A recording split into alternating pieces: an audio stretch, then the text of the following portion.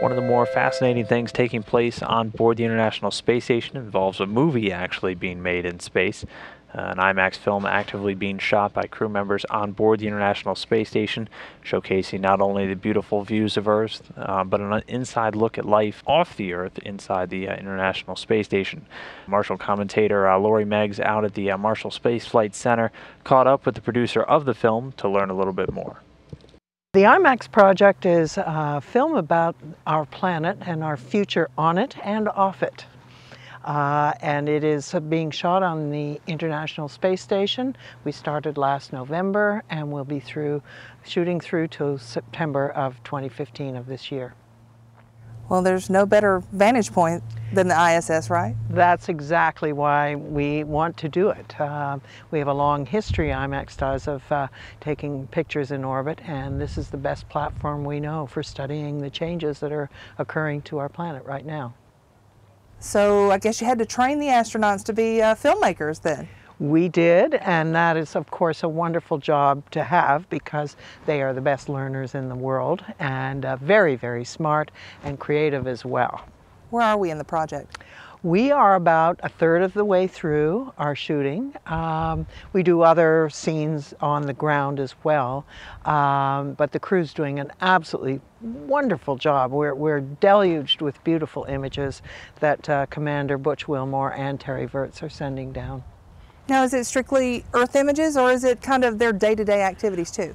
Both, actually. We have one component of the film, which is the principal one, is the Earth views, but we also shoot interiors in the station of the research that's going on, especially with a view to longer duration space flights to other planets, what we're learning about that. And we also do daily life scenes, how a crew lives in a closed system, such as a station, and also prox ops, visiting vehicles, that kind of thing, EVAs. The long history IMAX has had, pretty popular. How popular do you think this will be? Well, it's my hope, of course, that it's the most popular, but we've enjoyed an amazing success, and that's mainly because human beings pretty much universally are curious about space and the environment around our planet. Things we can't see and touch. That's correct, and things that most of us can't experience except through the magic of IMAX.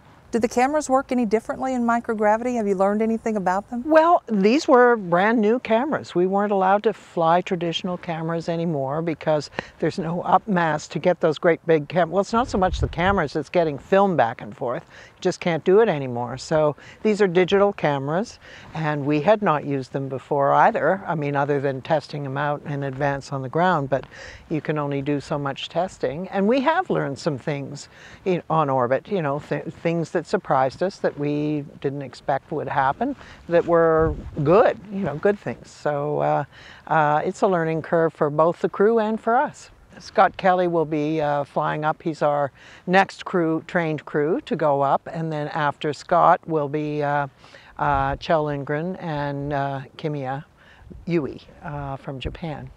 We've had great fun training all those guys. Was Butch the first?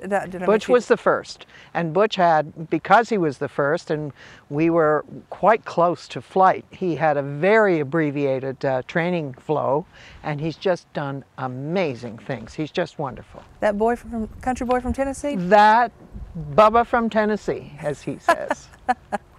He's wonderful. Well, we look forward to seeing your movie. Well, I look forward to finishing it and showing it to you. So how long do you think that will take? Like from when you get things down, when will that? Well, put it this way, if I don't have everything done by September on orbit, I'm in big trouble because I have to deliver the finished film into theaters in late spring of 2016. That may seem a healthy amount of time, but when you're actually making a film, it's not much at all. So it's pedal to the metal from here on in.